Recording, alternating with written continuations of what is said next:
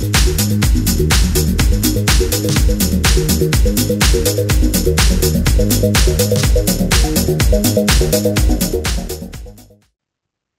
there, Kevin Greenway here from 10ZiG.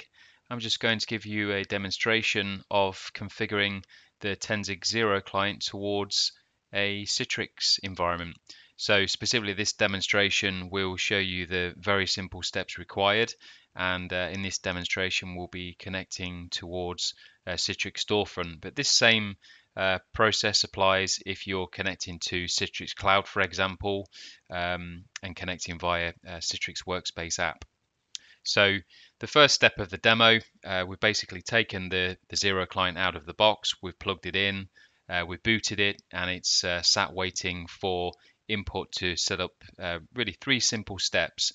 Now, in addition, if we did have the 10ZiG Manager installed and running on the network, this would have detected and registered the 10ZiG Citrix Zero client, would have pushed out the default configuration, and then made it available ready for any user to log in to Citrix. We haven't got the 10ZiG Manager in this particular case, so we're just going to demonstrate a simple local setup. So as mentioned, the first step of the process is to specify the country, and by doing so this sets the keyboard language and also the country dependent, US in this case, also permits us to set the specific time zone, so Phoenix in this case. We're then required to input the current time and date. So I'll change that. The current date is correct. And the third and final step is to insert the Citrix storefront server address, which again could be storefront, it could be a Citrix NetScaler, as well as Citrix Cloud. Now there are different connection types. If you are interested in learning about any of the other connection types available for Citrix, then refer to our deep dive video, which again is available on the 10ZiG channel on youtube.com. So for now, I'm just going to input our Citrix storefront address. And once I click on OK, that is the configuration complete.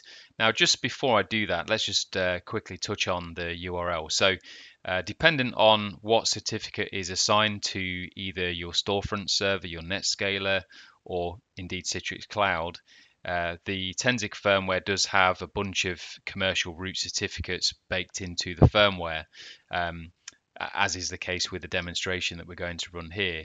But if you have installed your own, for example, Active Directory signed certificate, then the root certificate would also need to be imported onto the 10ZiG client, or an exception created in addition or as an alternative. So again, if you are required to do those steps, refer again to the deep dive video which covers that part. So let's click on OK.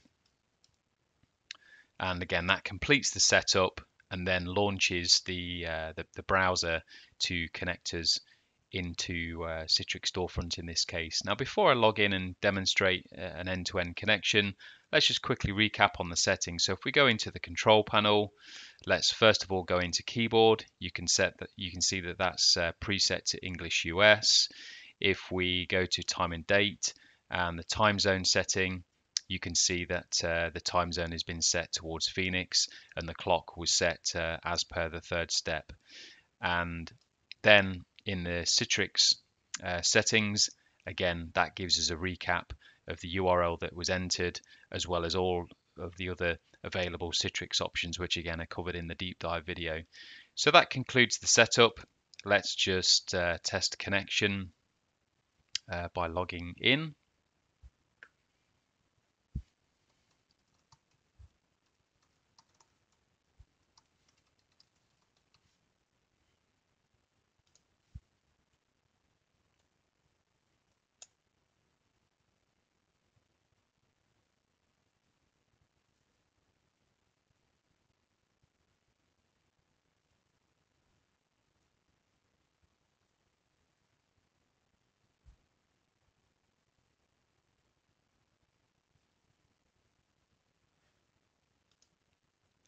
and then let's go ahead and connect to any one of our preferred desktops.